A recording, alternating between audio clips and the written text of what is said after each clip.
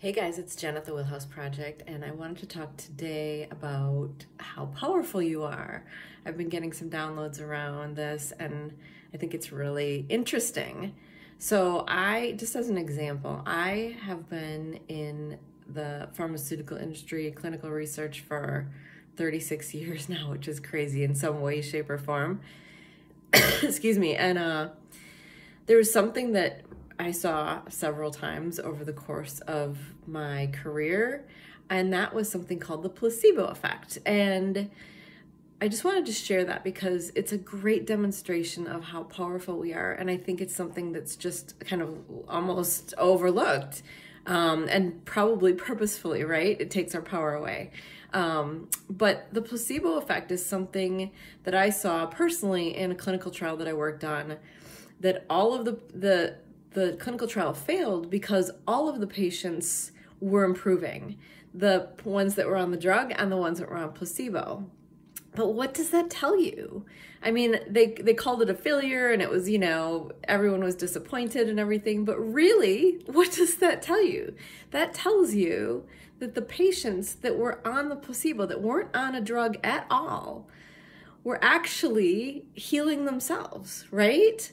Because they believed that they had the drug and that they were getting better. But that just shows us the power that we have, doesn't it? That shows us that we can just believe that we can get better, and not put our, mind you, they were putting their power out on the drug. Like that's how we give our power away, right? We give our power away in those circumstances to doctors, to medicines, to things outside of us that we think are going to heal us or, take away a disease, overcome illness, keep us from, death or dying or whatever it is. But really, we have the power ourselves. We just don't see that we have the power ourselves. But that is a beautiful demonstration of how, when you believe strongly enough, that you can actually change everything. You can heal yourself. And it's more than that. Can you visualize yourself in the home of your dreams, in the career of your dreams, with the love of your life? Can you visualize that and feel it to be real enough that you can bring it to you? That is really what the law of attraction is all about. And that's how powerful you are. It's what you believe. And what I'm telling you here is these people believed that they had a drug that was going to cure them. They didn't. But that belief that they were going to be cured, that they were going to get better, they were going to improve in a disease that we never saw improvement in, that shows you the power you have and how you're giving your power away.